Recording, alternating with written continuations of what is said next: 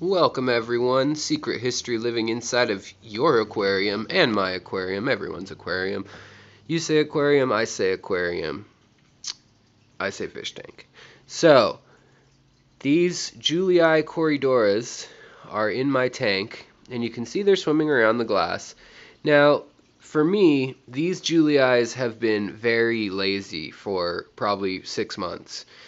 They've just been lame. I'm not going to lie. They're pretty lame. But they're doing something pretty cool right now, which is mating. And I don't know where they'll lay their eggs or if it'll be today or after this session or what. But there comes the other one. There's 4 in here. And the female will be the one at the top of a letter T shape. So hopefully we'll see it. I just started filming. But one will turn on its side and the males will nudge her. So that's the one right behind the rocks right now. The males will nudge her in the belly, trying to get those eggs essentially, or hint at that's what they want. So the one farthest to the top right now is the female that the 2 males are chasing.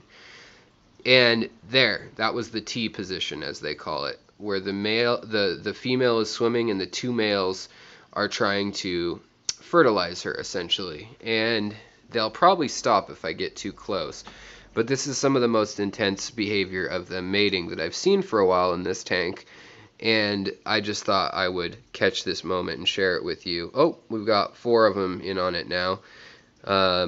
So you guys now look for them where the head meets the belly. Where the head meets the belly, it looks like the letter T, either right side up or on its side. But that is usually the female that is the top of the letter T in that formation. And that means that she's ovulating, she has eggs, and that the males want to impregnate her.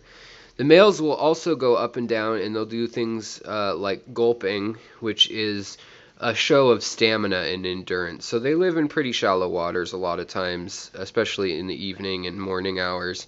And they'll go up and down from the top 2 or 3 feet and hit the top of the water to show, like, look at me, look all the energy I have. I can swim super fast, which a lot of fish do, either through endurance or acts of quick action.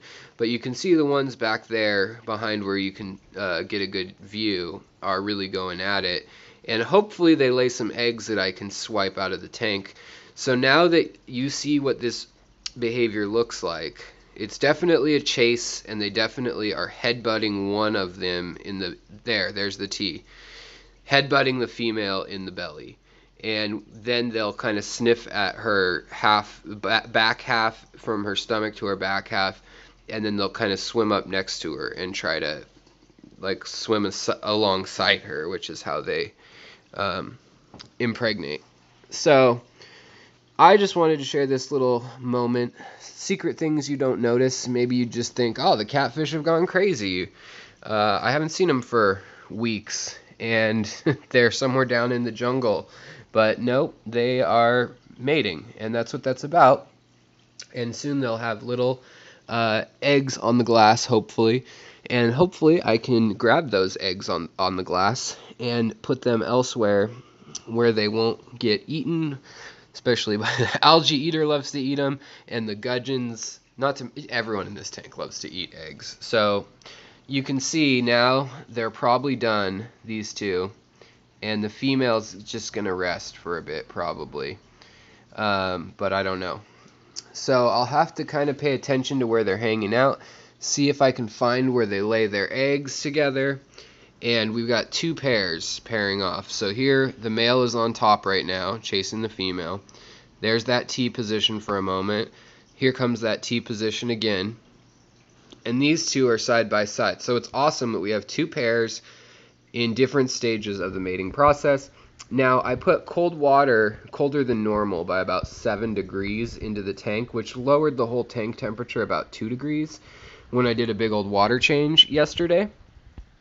And so I wanted to see if that would actually spur anybody into breeding behavior. And you know, believe it or not, it worked. So that signals the start of the rainy season oftentimes for many species, and specifically for Corydora catfish. And you can see she's got that big belly. She's shaking herself off. She may be shaking out eggs any moment now. So we'll have to take a look. There's no sand in this tank, which is what you would want in a standard breeding tank, but oftentimes they'll lay on the glass or a rock if they don't have sand for their eggs to be buried under. But this could be down here, very short order. This could be where they are going to lay their row. So there you're getting just phenomenal footage of Julii Corydoras making their T formation. They're going to do it back here. They're the only ones who kind of go back in this section of the tank. It's kind of behind a false rock wall. And yeah, they're really fascinating fish. The Julii Corydoras are one of my favorite just because of their markings. And you see that spot in the plant where she keeps shaking her head and looking for stuff or whatever she's doing, you know, putting her pheromone. I really honestly don't know what she's doing. But that is going to be where I check for eggs, as well as looking for any sort of swarm or other fish like this crib, who is also not buried, but she is full of eggs. I'm going to be looking for places where other fish are gathering to make sure that they're not eating the eggs if there is a cluster. Now, usually they'll lay 30 to 100 eggs, with 60 being pretty normal, and they're little teeny clear eggs, and sometimes you can see a little eye dot. So this is the female here. She's got the big old belly, and she's wider and frantically going around now. So she's probably going to try to find a place that she thinks is safe to lay those eggs, hard with all the fish in the tank. So I just wanted to share that moment with you guys. I hope you enjoyed it. I hope you know, oh, somebody's still trying to mate. I hope that you guys now know when your Corydoras are doing this. This is a classic thing called the T mating position that small catfish do. And I hope that now with your newfound knowledge, if it is new, that you can kind of know what they're doing in their little secret world within the fish tank. You won't just be like, oh, those spastic catfish. This is as good as it gets for them. This is Corydora love. So, alright guys, I will talk to you later. Talk to you during a live cast.